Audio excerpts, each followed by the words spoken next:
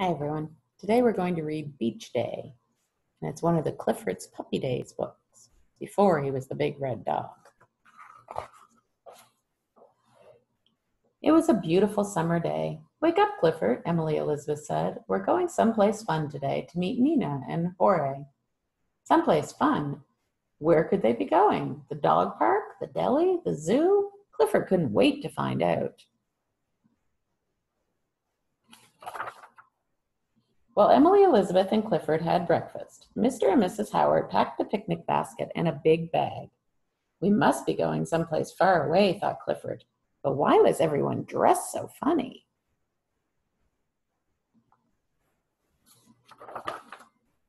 Soon they were on their way out of the city. Mrs. Howard said, doesn't the sea air smell wonderful? Emily Elizabeth held on to Clifford while he stuck his nose out the window. It smelled salty and a little fishy outside. Maybe they were going to the deli. Before long, they had arrived. Clifford couldn't see anything, but he heard a strange new sound. It was a loud whoosh. They kept stopping and starting and stopping and starting. What could it be? The wind? A train? We're here, Emily Elizabeth cried. We're where? Clifford wondered. He started running to follow Emily Elizabeth, but something was wrong. He wasn't getting anywhere. The ground was too soft. Emily Elizabeth laughed and scooped him up. Need a hand, she said.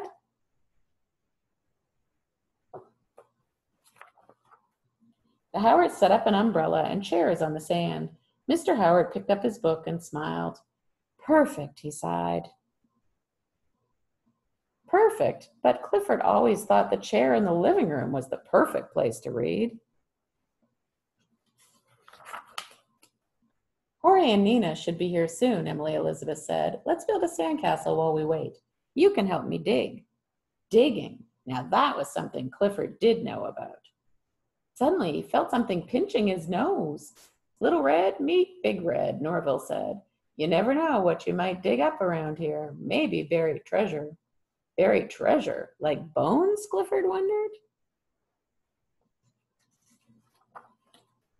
Clifford loved playing in the sandcastle that Emily Elizabeth built. When Jorge came, he ran to show it to him. But when they got to where it was, it had disappeared. Where did it go? Clifford asked. A wave must have washed it away, Jorge replied. Just then another wave came and tickled Clifford's toes. He looked down, but it was gone. Then a second later, it was back. Don't worry about the waves, Little Red, said Norville. It's just water that likes to play games. It'll chase and tickle you. Some people even say it dances.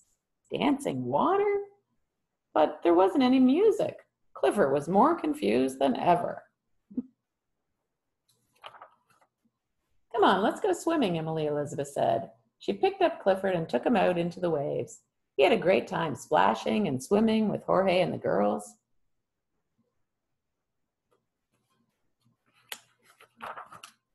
Emily Elizabeth wrapped Clifford in a towel and snuggled him in her lap. Don't you just love the beach, Clifford, she said.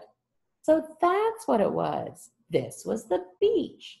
The waves, the sand, the smells, even the crab. He did love it. But then again, anywhere Emily Elizabeth was, Clifford was sure to love. Because he loved her, didn't he? Yeah. Looks like he had fun at the beach. Do you like going to the beach, friends? I do too. What's your favorite part? Do you like to build sandcastles or swim? Maybe collect some seashells? I like to do that. All right. Have a good day, friends. Bye-bye.